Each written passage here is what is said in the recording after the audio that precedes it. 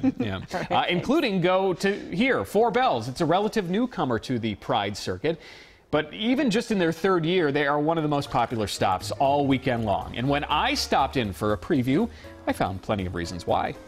Four Bells has always been about family and community and giving back. We do a lot of charity work with, the Children's Hospital, and this is just something that's close to my heart. I know my staff, it's close to them as well. If you don't already know it, the Twin Cities Pride Festival is for you, because Pride is all about including everyone.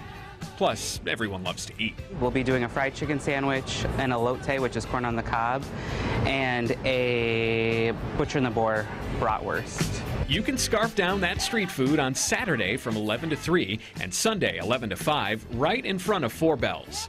The main event is a rooftop party from 11 to 7 on Sunday. It is a 21-plus party, so you'll get wristbanded. We have the Minneapolis Fire Department as our security guards for the day, so they will be happy to assist you in getting in. Bring your cash for the food and drinks, but to get in... Zero cover. Really? Yes, zero cover. We're probably one of the only ones in the park here. Okay, so you can bet it'll be a little busy, and so to have fast and reliable service, Four Bells will limit their menu.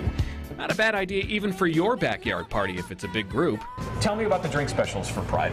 Basically, we're going to do 3 different cocktails. A lot of them are going to be kind of a fruit forward where we have a watermelon, strawberry, and then kind of a violet, more bitter flavor drink. And then we're going to be doing kind of house red and white wines, and then tap beers, and then a wonderful slushie as well. Okay, what's in the slushie this year? So the slushie is going to be a blackberry daiquiri. Today I'm learning how to make the Harmon Place. Would you say that this is a cousin of a Negroni then, in a way? Between the citrus, the Aperol, and the gin? Yeah, kind of, absolutely. Okay. A gin Aperol blend forms the backbone of the drink, which is batched at Four Bells. One of the gins in it is Leatherby Gin out of Chicago. You get a nice kind of fennel flavor up forward, but I like that in the finish. You get kind of an anise, like peppery flavor. And then 1 ounce of the cordial that we make. Then what we do is we squeeze 2 limes into it just to kind of add a little bit more of that citrus lime forward flavor. Then we shake it for about 12 seconds. Strain it into a Collins glass over fresh ice, top with soda water, and add a lime twist. Cheers. That's so light and refreshing.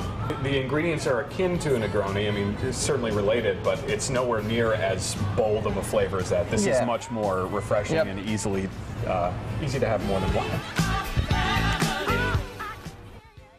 A reminder that Four Bells will be cash only this weekend. There will be ATMs on site. And also, the first 100 people to get a wristband for that rooftop party get a free cocktail passport, which gets you 2-for-1 cocktail specials at bars all across Minneapolis and a few in St. Paul. We did a story on that program a few weeks ago. A link to that and today's recipe is at WCCO.com/Mike's Mix. That's a great bonus. I picked one up the other week. And so you should have waited. Well, yeah, but there'll be a good deal for other folks who are heading out this weekend. Yeah, it'll be fun.